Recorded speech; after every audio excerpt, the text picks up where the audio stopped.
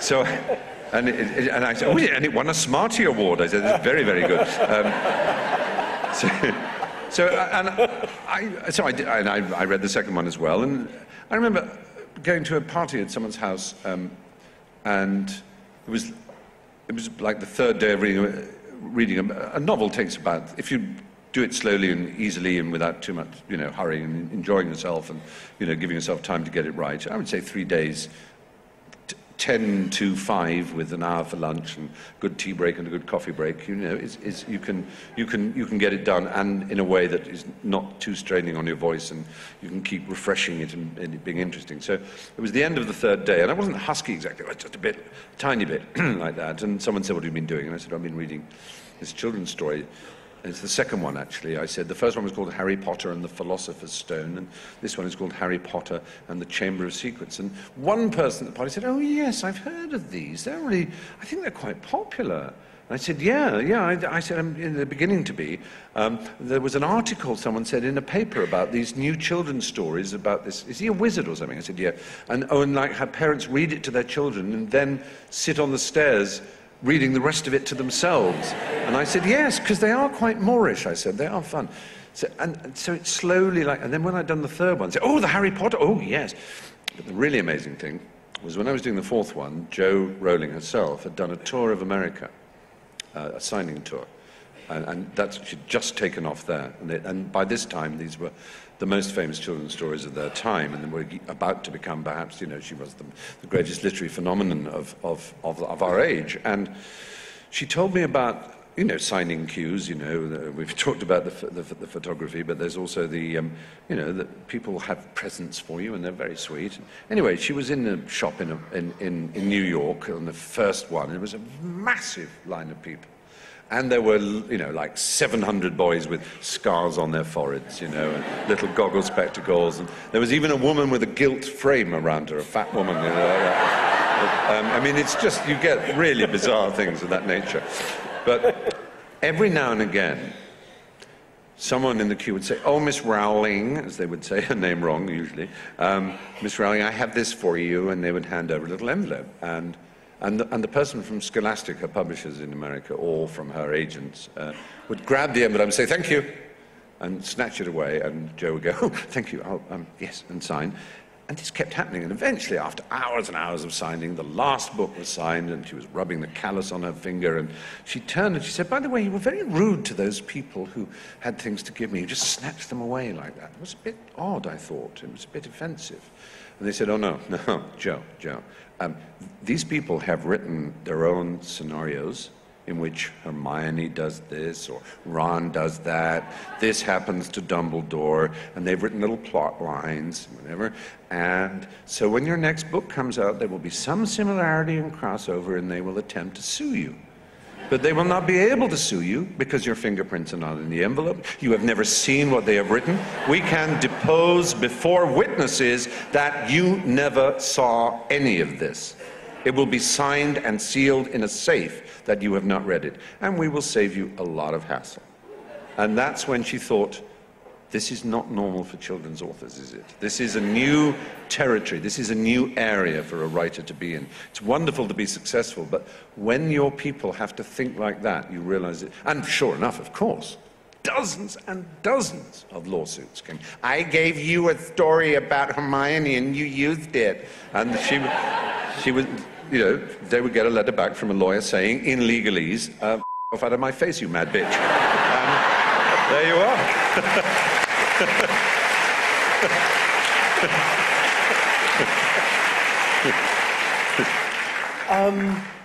Can I ask the audience for an S?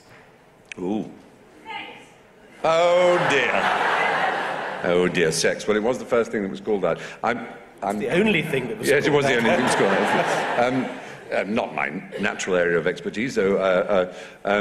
I can cook a few courses in the banquet of love, I like to think, but I don't know what that means either. God, it's going to be on record that you said that. Probably in your obituary.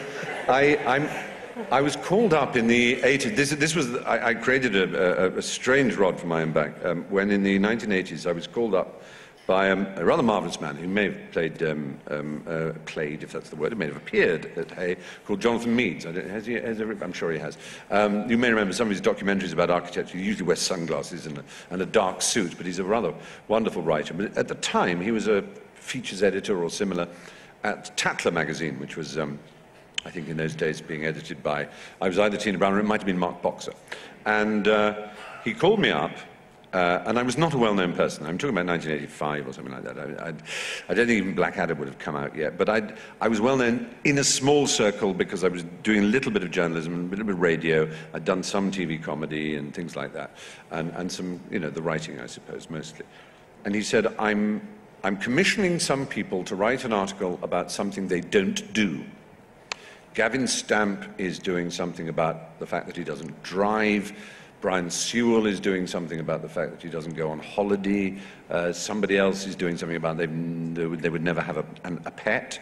Is there anything you don't do? So I thought about it. I said, gosh, I like to think I do almost everything. Well, there's sex, I suppose. I don't do that. Would that count? And there was a sort of pause. He said, 400 words by Thursday. And it so happened, it fell out that, I've talked a bit about love, which is obviously the important thing, but I'd had a partner at Cambridge, and he and I had stayed together, and in the first year after leaving, we shared a flat together in London, but he was much more interested in the sexual gay world of London in the early 80s, and I wasn't. I've always absolutely loathed gay bars and clubs and things, just because I can't bear being looked at in that sort of inspect you sort of way, that raking eye that goes up and down, and I just feel so inadequate, and all I want to do is have a conversation, and certainly don't want to dance, and I don't want to grind away in some dark room. I just want to, I just want to say, so which is your favourite Evelyn Waugh novel? And there aren't any bars for people like me, unfortunately. So I sort of just gave up on the whole idea of sex, and was happy because I was. If I have a motto at the moment, anyway, it is a line of Noel Coward's that somebody told me about not long ago, which he apparently said to Ronnie Neame, the film producer and director, who was saying to him, gosh, you do so much, and you do the plays and the songs and this, and you never relax, you never stop. Why is it? And he said, because work is more fun than fun. And that was sort of how I felt. Work was more fun than fun. If fun was sex, I got a much more buzz and high and a much more lasting one than, in fact, they were the opposite of each other. It was slightly difficult and hard to start off the business of work, and it took a long time, but in the long run, you felt fantastic afterwards, and sex is quite opposite to that. I just found myself not having physical congress of any kind, and that's what I was writing about. It had been about 3 years in the article, and I also said it is most peculiar that nature or the divine being, whichever you choose, should somehow insist that the objects of desire, the prize, in sex, the physical areas should be contiguous and adjacent to the areas in which the expulsion of the most noxious poison is also taken care of. It's as if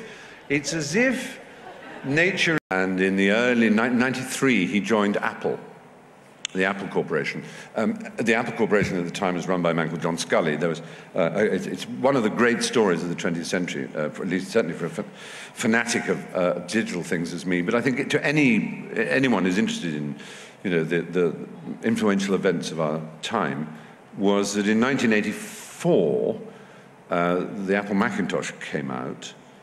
A few years earlier, in the 70s, the Apple II had sort of invented the home computer, which had never existed, the micro. And Steve Jobs, who with Steve Wozniak founded Apple, was convinced that instead of this command line with a fuzzy, sort of neon-y green thing against black, where you had to type everything in, what was known as a graphical user interface, known as WIMP, Windows, icons, mouse, pointing device, menus pointing device. And it was this thrilling world, and it arrived in the form of the Mac in 1984. And then, over a difference of opinion between Steve Jobs and the board of Apple, Steve Jobs was fired from Apple in 1985. And between 1985 and 1997, he had 12 years away from Apple. In that 12 years, he founded the next computer company, on which, incidentally, Tim Berners-Lee invented the World Wide Web. So Steve Jobs' influence there is colossal as well. And he also founded the Pixar animation studios, which, of course, invented, really, in commercial terms, the possibilities of computer-generated imagery and animation.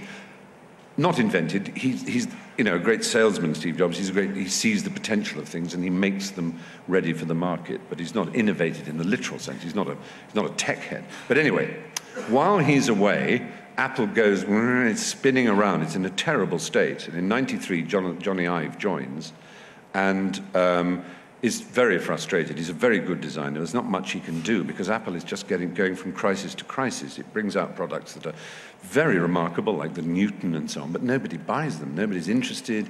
Everybody laughs. I was a passionate Apple advocate, but I was just used to people tutting and shaking their heads and saying, well, and certainly by '96, everyone was saying, and were convinced, Apple would no longer exist. It simply would not exist. There wasn't a market for it. It was something like 1% of all computers sold in the world were Apple Macs, and it just was not profitable. They had not made a profit on a line of computers for a long time. The inventory was piling up. The stock price was on the floor. There was no hope for it. And it was so bad that everybody kind of, as I say, washed their hands of it and gave up. And they were so desperate at Apple, they actually invited. It was kind of confusing. They wanted to buy Next because it had some software stuff that was very useful for them, some operating system software. So in buying Next, they brought back Steve Jobs, and they had no one else to lead the company. He said, do you want to lead the company again? And he said, well, I can't really because I'm the boss of Pixar, and you can't be the CEO of two companies. And they said, well, we'll buy Pixar as well. Oh, no, I tell you what, sell Pixar. So he sold Pixar to Disney for a gigantic sum of money, and Disney shares. Steve Jobs instantly became the biggest single shareholder in the Disney Corporation in that deal, bigger even than Roy Disney, Walt Disney's nephew, and he was able to go to Apple on a salary of $1 a year plus a stock option. I'm coming to Jonathan Ive. I know this will bore you all because it's computers and we're in a literary festival, but it is so fascinating as a human drama. He looked around this company that he had founded, and it was in desperate trouble. Nobody would give it the time of day. And he saw this young British designer and saw some of his work. And he picked up the phone and said, come up to my office. And Johnny Ive, who'd had a desperate time with all his ideas being rejected and not really getting anywhere, wrote out a letter of resignation and put it in the back pocket of his trousers and went up to the office, all prepared to be fired, and said, no, before you fire me, I'm resigning. And Steve Jobs said, I've had a look at some of the things you're doing. I think they're very exciting. Whatever you need, it's yours. Go away and come back with something exciting and new and different that will make people happy. And Johnny Ive designed this extraordinary one-piece machine called the iMac in transparent plastic, Bondi blue coloring. It's really remarkable.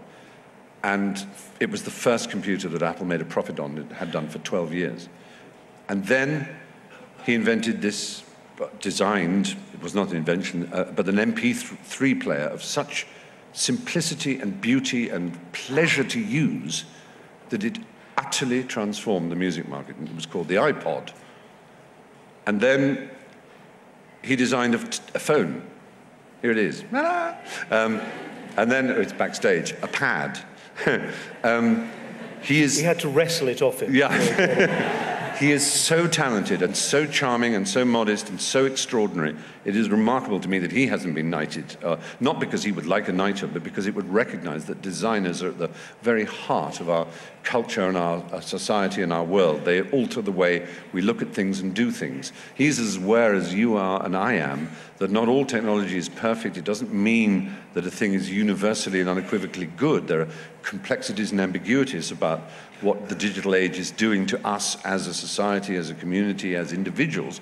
But you could not be prouder of any Briton, I don't think, than Johnny Ive. He's worshipped in Europe and in America as the greatest consumer industrial designer of our age. But only a few hands went up when I said his name, and that's sad to me, because I think he's a great man. No, thank you.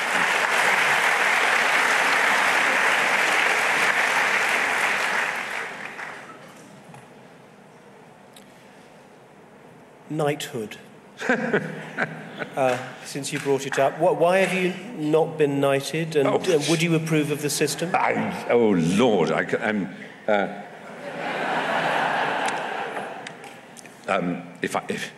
if I was married to a lady, I might have a lot of problems, mightn't I, with them saying, "Oh, but I want to be Lady Fry," my wife might say. Well, I actually have a Twitter wife, Mrs. Stephen Fry, and she might want to be Lady Fry. More surreal than I'd anticipated this conversation. It's terribly embarrassing even to think about such things. It would be embarrassing of me to reveal that I'd been offered it and turned it down, if that were true, because that would sound snipey and ungrateful. It would be embarrassing if I said, yes, I can't understand why I haven't been either. There is, however, a famous story of a philosopher, a quite well-known philosopher, who was asked by one of his students. They said, there are statues of Nietzsche and Spinoza, but there's no statue of you. Why is that? He said, all my life I have believed it is better for someone to ask why there is no statue of you than why there is.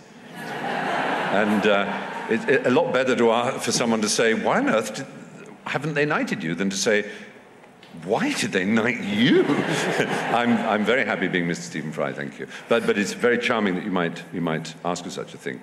I knew Francis Bacon slightly, which was a great honour, the painter, and I stole the story he told me in The Hippopotamus and gave it to as an occurrence that happened to a character. But he was. I was born in Ireland, of course, but he had a knighthood. There was an honorary one, and like Bob Geldof, I can't quite remember.